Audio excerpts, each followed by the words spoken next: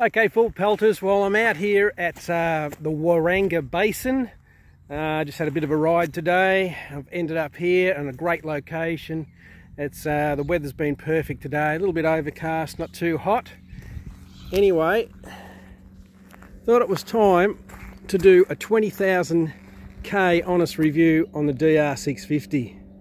Let's get into it.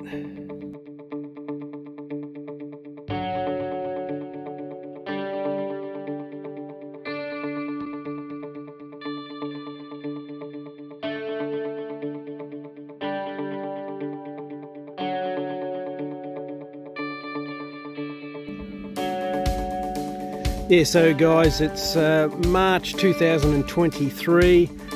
I purchased the DR in mid-2020, so it's almost 3 years old now, and I've just clocked up just over 21,000k on it at the moment. I'll just show you that.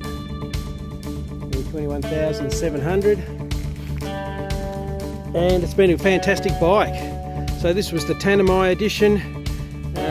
So Suzuki had that little offer going there for a while, and with the Tanami edition you got the their Pirelli MT21 tyres. You got the bash plate, you got bark busters, you got the Tanami sticker pack, and you also got the service 20 litre tank. So that wasn't a bad little bundle to entice people to buy the DR650. So yeah, that was one of the reasons I did buy it, because they were offering those. So let's just work our way from the front to the back. Currently I'm running the D606, the Dunlop D606 tyres front and rear. Let's see that, L606.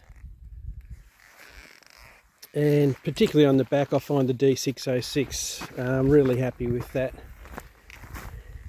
You get about, I don't know, 5,000 or 6,000k out of the rear, a little bit more out of the front, and I think most people go for the MT21 on the front. There's a bit of a combination they find best, but I really don't see much difference between the 606 on the front and the MT21, so I think just for wear purposes the D606 wears a little bit better. So again, I'll run over the bike, probably this similar sort of thing that I did at the 10,000k review. But anyway, starting at the front, I've got this headlight protector there, just a bit of Perspex.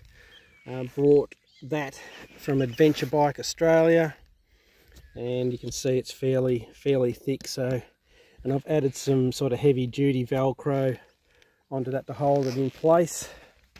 You do get Velcro with it, but I felt that the heavy duty one was a lot better, and you can just pull that off, easily pull that off to clean behind it if need be. I've got the, so it come with the come with the bark buster guards. With the Tanami pack I've added the Storm hand protectors. They're bark busters biggest hand guards, so they give you the most protection. Also added the double take mirrors. They are expensive, but they do work well, and I think they look good too. So that was one of the reasons that I got them. They look really good. I've only just recently, you can't really see that, I've only just recently installed the fat bars. These are the Pro taper bars, the Wyndham bend. I do have 1-inch risers on them as well. All this was purchased, well, I think from the MX store.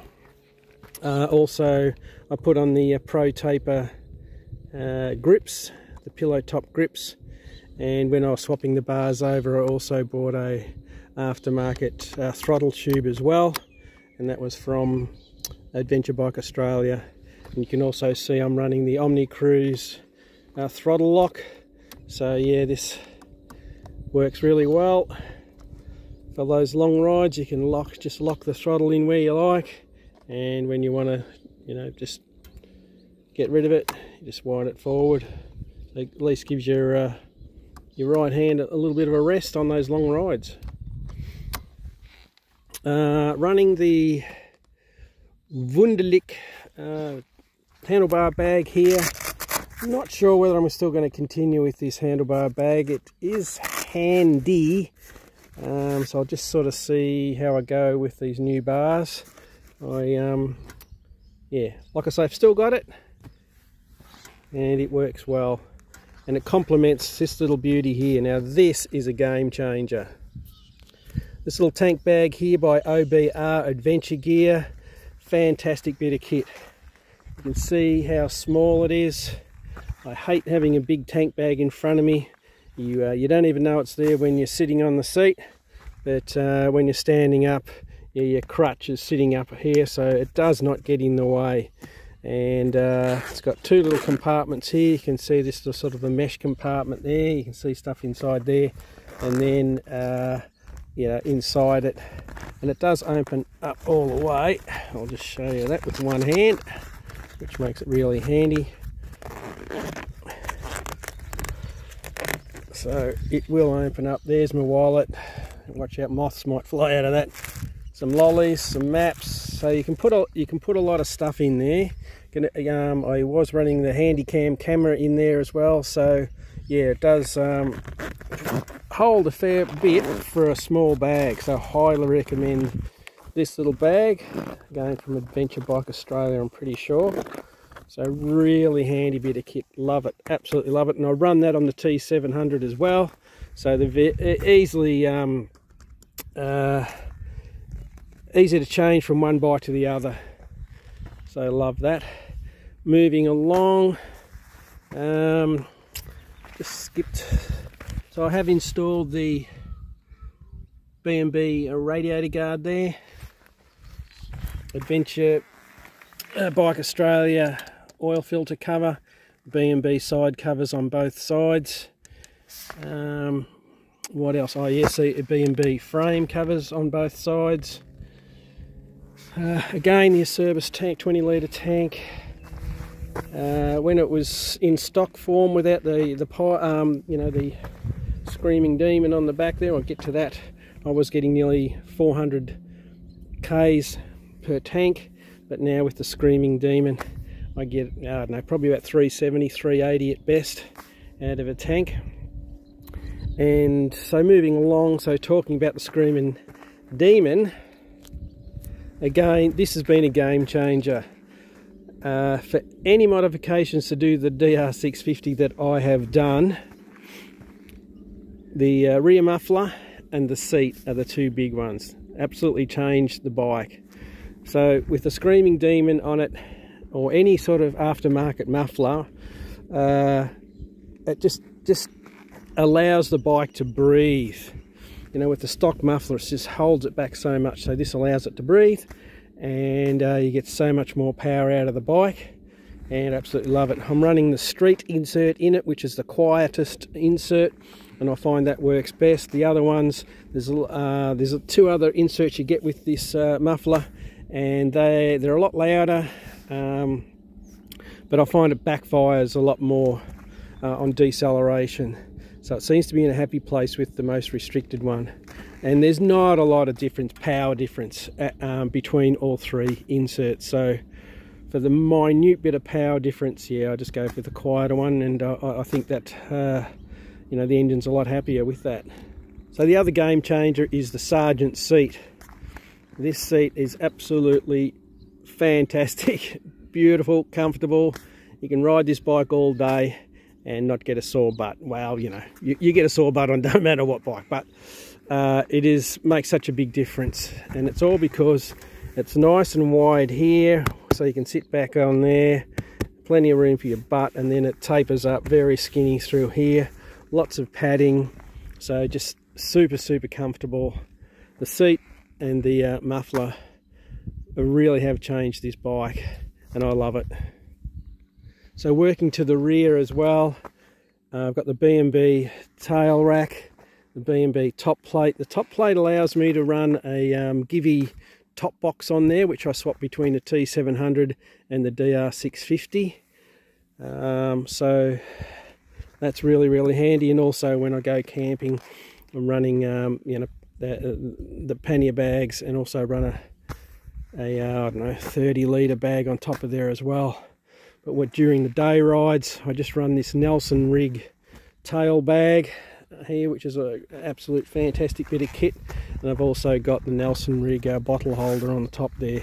So in the bottle holder, normally run a thermos, so you can either have cold water or hot water for a cuppa in there, which is good.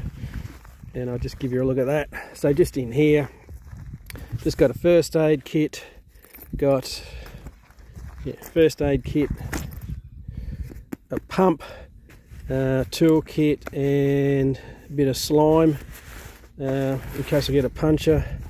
But this little kit here is what I run. This is by SID-Chrome. Here we are at SID-Chrome, and it's fantastic. Fantastic little. Hang on, can I open this with one hand? What is it? SID-Chrome Nano. So in there you've got all your screwdriver bits, you know, the main sockets that you would use on this bike, other than, you know, the axles. And it's all just a handy little bit of kit. So I can work on, or do most things on the bike just from that one little kit. And I also got a 10 and 12 mil spanners in here as well, which, hang on, sorry about this guys. Yeah, look, they're just with those ratchet ends on them, 10 and 12 of those. Yeah, so that's the Nelson rig tail bag. Also now running the B&B number plate holder, and that's a fantastic bit of kit. Makes the bike look so much better than the standard plastic debacle that hangs out the back here. But yeah, that's what I'm running, the B&B number plate holder. So coming back to the racks, these are Barrett racks, Australian made. I don't run the cross brace from side to side. You can see where the holes are. Don't think you need it. These are really sturdy, solid as. And I run the Barrett bags, pannier bags on each side, and I've got a Barrett also a bag that I run on the top when I'm going camping. Moving my way around. Again, not a lot to see on this side compared to the other side. Again, B&B frame covers, B&B sprocket cover, and then got the B&B case saver there as well. We've also disconnected the side stand switch. You can see that. Disconnected that. And I also disconnected the clutch switch as well. So that allows me to start the bike without pulling the clutch in, and also allows me to start the bike without having the stand up. I also run, in here, I'll get my finger out of the way, I also run a filter. You can see that there, fuel filter. And that's also from Adventure Bike Australia. And just under here, I've wired in, that allows me to charge the battery. And also on the other side,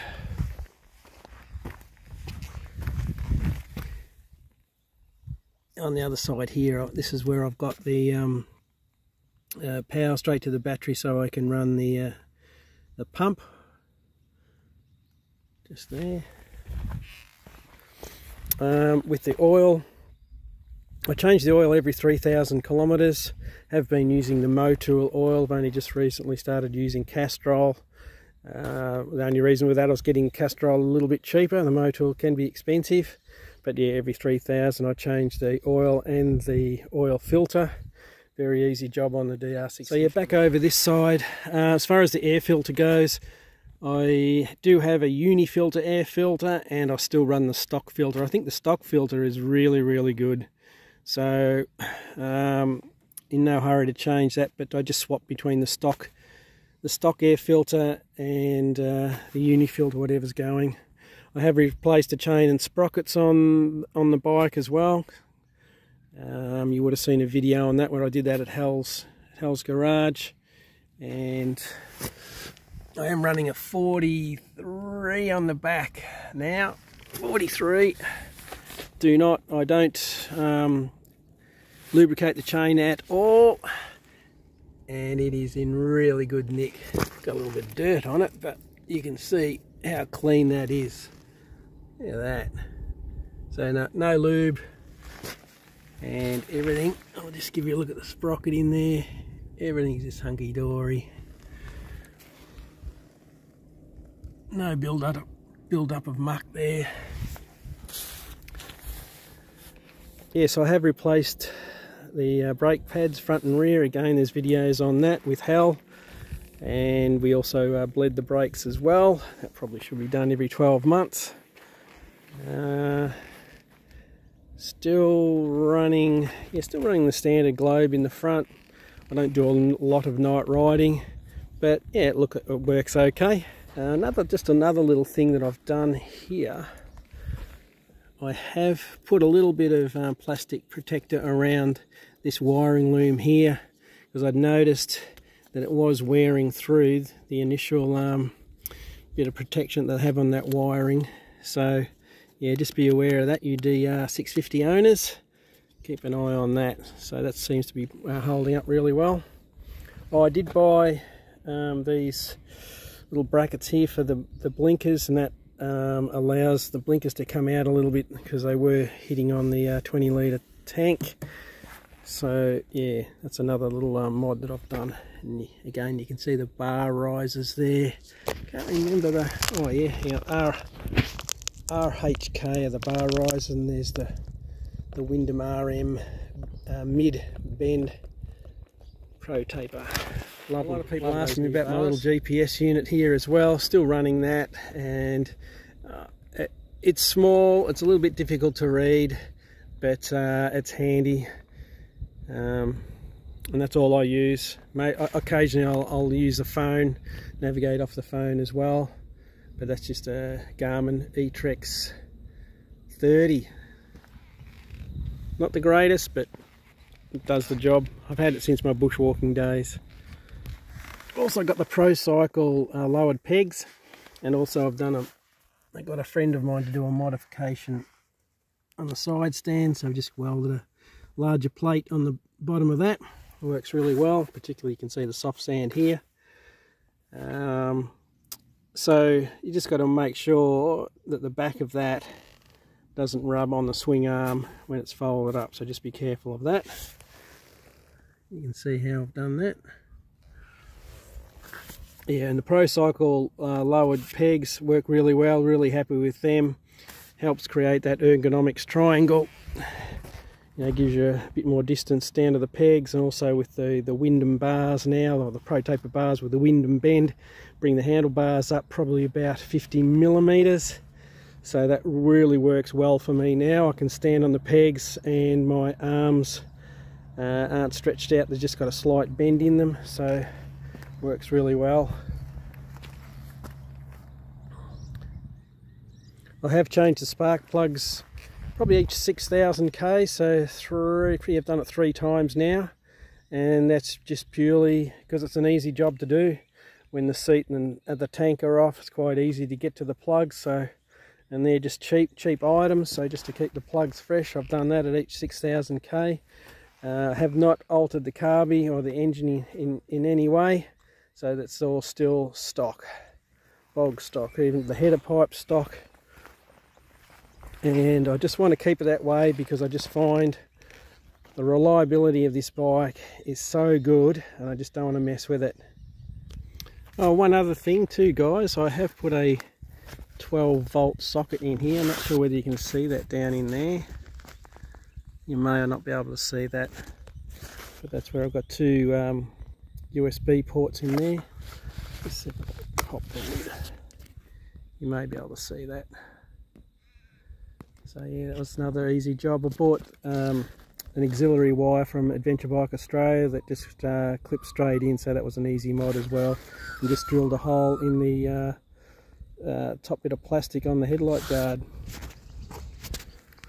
So yeah, that's my 20,000 k review. Had no issues with the bike at all. It is bulletproof, love it, absolutely love this bike. Feel really comfortable riding it, both on and off road. Handles really well.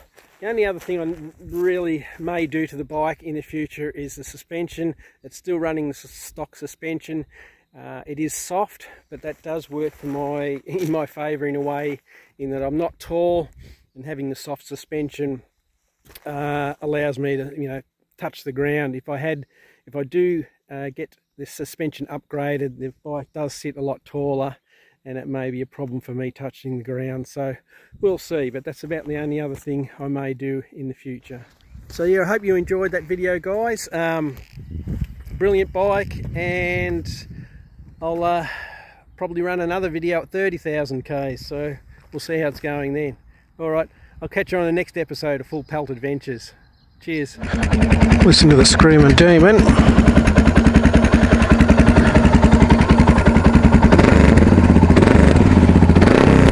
So it sounds pretty good.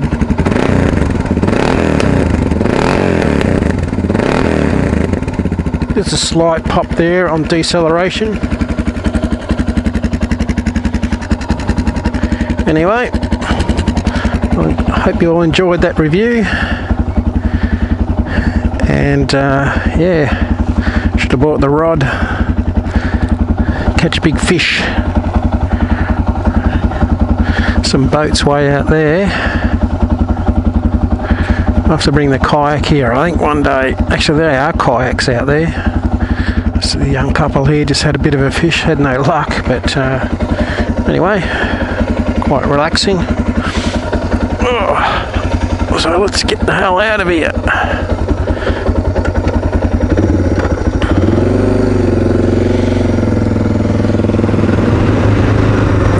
Just coming up to a channel here. This is maybe where the water runs out of Waranga Basin. It's a bit hard to say. Well, the car's giving away here, but I'll give you a bit of a look at that. Yeah, it's fairly big. There's a lot of water. I'll just come in here and take a photo in here.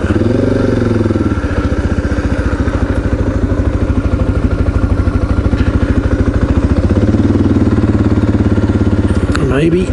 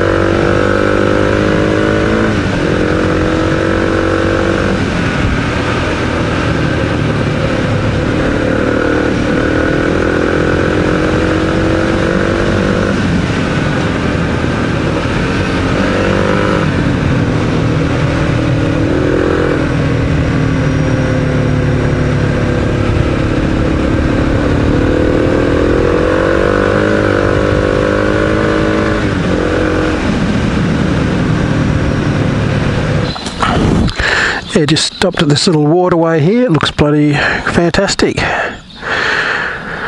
Trees are getting a drink. A little bit of bird life in here. But yeah, it looks really nice. Be great if the sun was out. Anyway, just thought I'd drop in here. Looks cool. Okay guys, I'm just at the servo here. I've done 312k.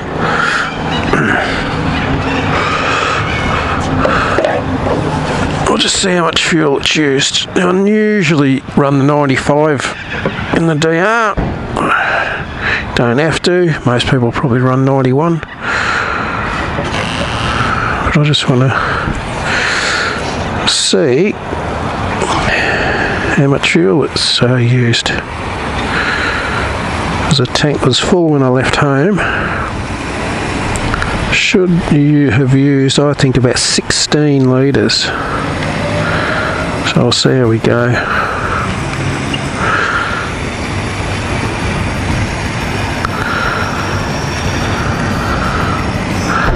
$13.8, 14, 15.2.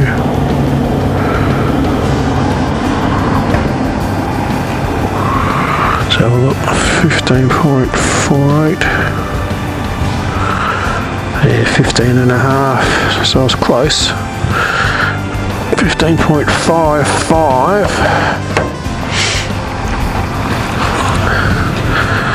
for 312k. So yeah, it uses about 5 litres 100.